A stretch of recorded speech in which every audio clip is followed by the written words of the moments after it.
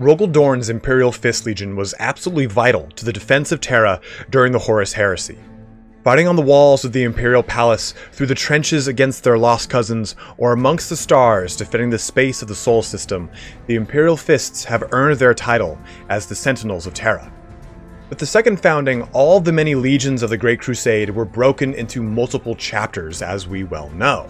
And I would argue that very few successor chapters bear as much lore and renown as those of the Imperial Fists. The Black Templars range through the Imperium on a perpetual crusade against the foes of the Emperor. The Crimson Fists stand resolute against endless green tides. The Imperial Fists themselves still hold the throne world as their primary charge. But there is another chapter, one with a curse that plagues their blood, much in the same way that the Blood Angels are cursed. That chapter is the Excoriators. Their armor a stoic white, but each one bearing a red fist of Dorn on their shoulder. Today we're going to go into the lore behind the Excoriators, their origins, their successes, their failures, and where they are today. Now, they don't have the wide-sweeping lore of many of the other Imperial Fist successors, but they do have a very interesting history, one that I'd like to share with you guys. They are really only mentioned in their own book, Legion of the Damned, and in addition to that, they are talked about the Legion of the Damned themselves, and then throughout the War of the Beasts series.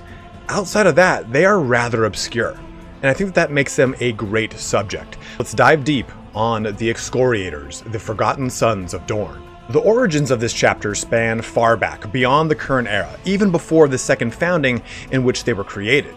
As Horus besieged the throne world of Terra, Rogal Dorn charged all the companies of the Imperial Fists to different tasks. Upon the battlements of the walls of the Imperial Palace, Rogal Dorn himself gave the Space Marines present one order: do not lose. Holding the line no matter the cost, no matter the odds. This would be a mentality that would echo far into the chapter's history and become a hallmark of both their fighting style and physical appearance, as you will soon discover. After the events of the Iron Cage, which we cover in the video on Rogal Dorn, link in the upper right, Dorn broke his legion apart. He rewarded those that fought at the Imperial Palace with their own chapter, and granted their captain, Demetrius Catalfalk, the title of Chapter Master of the newly born Excoriators. Upon their founding, Rogal Dorn also granted the Excoriators with the Stigmartyr. This would act as the standard of the chapter as well as their badge. The red gauntlet gripping a thunderbolt would be etched onto the shoulder of every Marine to come. In addition, the Excoriators would join the ranks of the Astartes Praeses. The second founding comes after the conclusion of the Scouring, an Imperium-wide crusade to purge the traitorous elements from the galaxy. With all of the traitor Marines taking refuge in the Eye of Terror, the Astartes Praeses was created to stand vigil over the Eye, defending the worlds around it and acting as the first line of defense against any invasions. Comprised of 20 Space Marine chapters, the Excoriators are one amongst their number that guard against the coming Chaos incursions. The Excoriators' home planet of Ashara in the Segmentum Obscurus helps to lend credence to this fact. While I was unable to find out exactly where Ashara is on the map and its relation to the Eye of Terror, I can only assume that it's relatively close to the foreboding gateway of the traitor Marines. But like all true sons of Dorn, the Excoriators bear a great deal of resemblance to their brother chapters in their belief system. But at the same time, they have a marked number of differences as well. Chapter Master Catalfalk firmly believed in the same flagellation that Dorn had done to himself for penance and closeness to the Emperor. This morbid obsession with pain seeps its way into the many traditions of the chapter. The rites of castignation and the donning of Dorn's mantle are ways that the Excoriators find themselves growing closer to their gene father. In fact, denying a battle brother from donning Dorn's mantle is a means of punishment for acts of laxity, breaching of protocol, or any action deemed unworthy of the ideals of the Primarch. The Excoriators consider the union to their Primarch through pain as a privilege that only those worthy are allowed. This sentence is then pursued by the company chaplain, who ensures that this punishment is carried out. As a whole, self-mutilation, scarring, any kind of form of evidence of battle or previously endured pain is heavily venerated across the chapter. So much so that disputes within the chapter are settled in a ritual known as the Trial by the Blade. Simply put, it is a duel with ceremonial weapons to first blood. But here's the catch. It has to be first blood drawn from the combatant's face. Otherwise, it doesn't count. So whoever draws first blood, of course, then wins whatever dispute that caused the trial to begin with. The Excoriators wear these scars as a badge of honor, showing their dedication to Dorn, the Emperor, and the protection of the Imperium. One cannot win the day without getting their fists dirty, which is a pun I just immediately regret making. I'm so sorry. But now, many Space Marine chapters venerate the Emperor, right? Seeing him as, of course, the figurehead of the Imperium. But depending on the chapter, their veneration, or that veneration, can become straight worship. During the Great Crusade, the secular truth of the Imperium weighed heavily on forsaking religion as a construct of an unenlightened humanity of antiquity. Instead, the Imperium at the time put their faith in reason, science, explanation. The Emperor was simply human's best psyker, and not the divine figurehead of the Imperial creed that he is in the current timeline.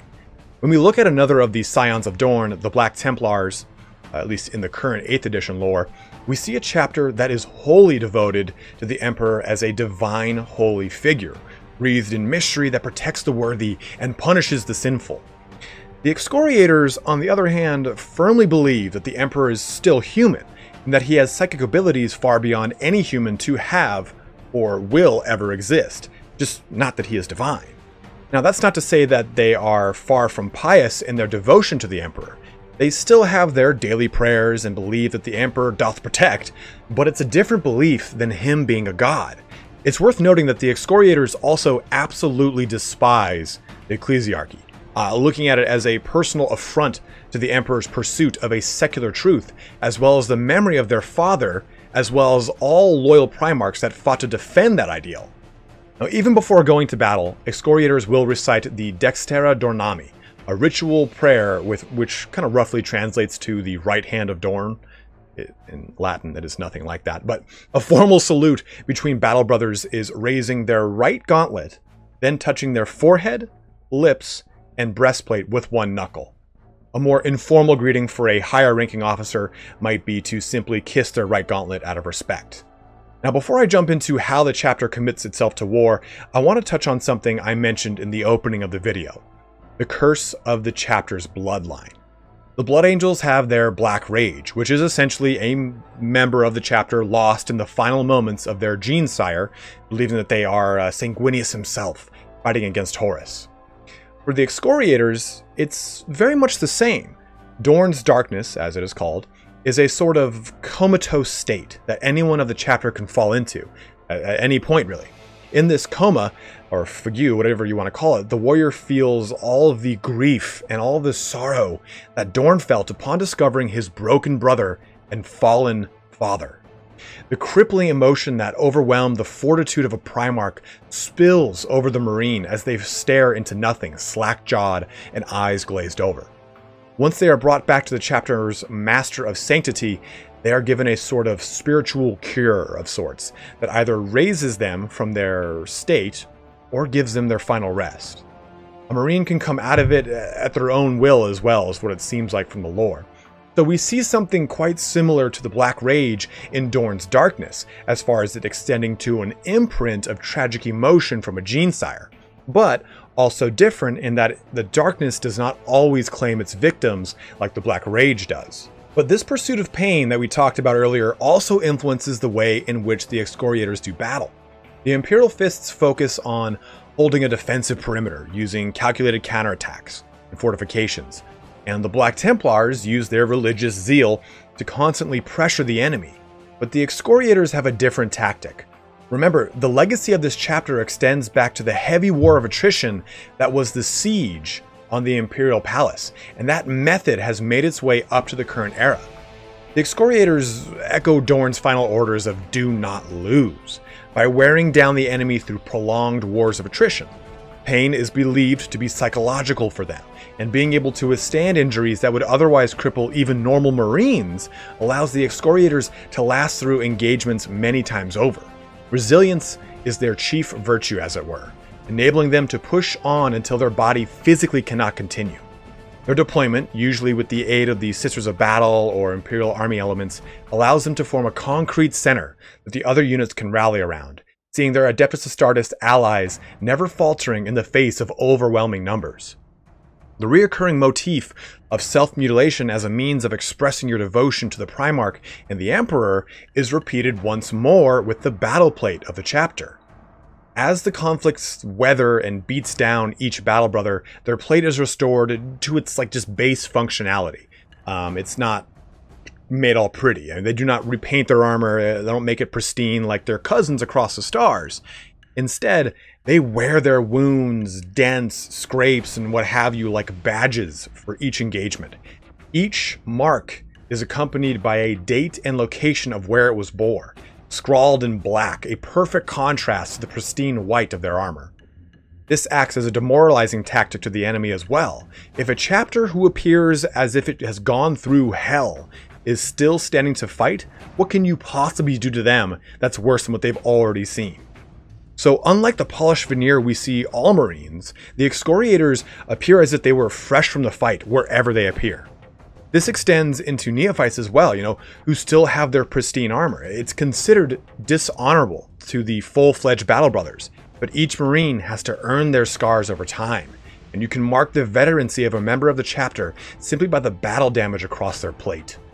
Now there's one last thing I want to go into before we cut into some of the lore, or at least notable actions of the chapter, and that is the Feast of Blades. Now I swear to God, I'm not talking about an unreleased book by George R.R. Martin here. Instead, the Feast of Blades yet again spans back to the time of the Second Founding.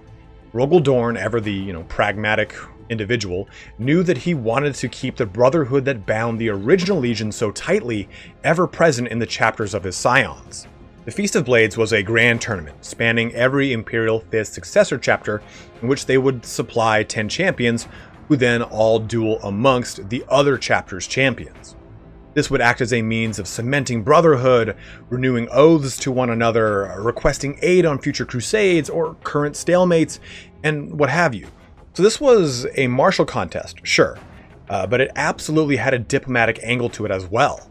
In the most recent Feast of Blades, the Excoriators came out the victor. It's up to the winning chapter to organize and host the next feast within 100 years of the last one. My favorite thing about how the Excoriators won is that their champion did not beat the champions of the Imperial Fists and the Black Templars by some amazing act of swordsmanship, something that the latter two chapters had in spades. Rather, it was the Excoriators' resilience and ability to fight on where their brother chapters just couldn't. The champion claimed the Sword of Dorn by outlasting the others, then committing to the winning blow when his opponents were all but spent. The Dorn's blade is then granted to the winner. With a history, you guessed it, going back to the Horus Heresy, the Dorn's blade, also known as the Sword of Sebastus after the planet in which the Imperial Fists fought the Iron Warriors in the famous Iron Cage, was created after Rogal Dorn shattered his previous sword in half. After discovering his father and his brother wounded and dead, he broke the sword that failed to protect the man he was sworn to guard. Until the champion of the 817th Feast of Blades is chosen, the blade is wielded by Zachariah Kirsch, the current chapter master of the Excoriators. Which actually segues well into the brief history we know of this obscure chapter. We've talked about the War of the Beast in our video on the Last Wall Protocol, which I might expand on in its own series. We shall see. It's a pretty dense subject. But the Excoriators joined up with the Scions of Dorn to reforge the Legion after the Imperial Fist's near destruction on Armatura. Chapter Master Issachar led the Excoriators during the 32nd millennium against Orc-Wa Beast, all throughout the many engagements of that campaign.